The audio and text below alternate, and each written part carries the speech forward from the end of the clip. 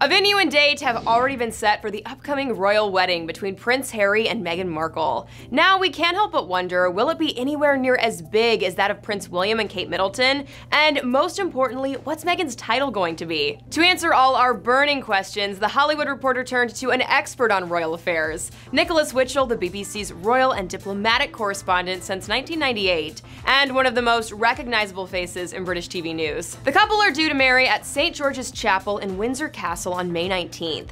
The venue seats 800 guests, while Westminster Abbey, the site of William and Kate's wedding, seats around 2,000. Given this, will there be less pomp and ceremony for Harry and Meghan? According to Witchell, in terms of the attendance, that will still have all the principal members of the royal family. Regarding the pomp, I imagine there would have to be some sort of a carriage procession through Windsor. Whether it will be quite the scale of the London procession with the cavalry trotting along behind, I think that is yet to be determined. But it might be brought down a notch or two from William and Kate's, he added. But there will, I'm sure, be trumpeters and a bit of that, just because St. George's Chapel is well used to pomp and pageantry, but on a rather smaller scale. As far as the UK media coverage of the event, Witchell thinks it'll still be considerable, but perhaps not quite at the level we witnessed those years ago for William and Kate. Why? Well, because Harry's not the next king, and will be sixth in line to the throne by the time of the wedding. But as far as international interest goes, he suspects that there will be considerable international interest, particularly from the US, for the obvious reasons. And we in the US are dying to know, what's Meghan's title going to be? Will she be a princess? Well, sort of.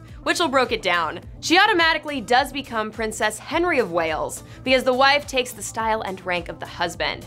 Catherine, strictly speaking, is Princess William of Wales. The Queen, being a traditionalist, will, I'm sure, confer a royal dukedom on Harry, so they will become the Duke and Duchess of somewhere, and the smart money seems to be on Sussex for some reason. There are a few royal dukedoms that haven't been used for donkey's years, but people seem to think it's the Duke and Duchess of Sussex that the Queen would confer. So at the moment of their marriage, she would become Her Royal Highness the Duchess of wherever. Now, as for whether or not she's an official princess, Witchell revealed she does become a princess, but she's not a princess in her own right, because she's not of royal blood. She will not be Princess Meghan any more than Catherine is Princess Catherine. She is Princess William. That's how it works. Diana was not, strictly speaking, Princess Diana, although everyone called her that. She was the Princess of Wales. For much more about what we can expect from the upcoming royal wedding, check out THR.com, and head to the comments to let me know if you're excited to see Meghan Markle become Her Royal Highness.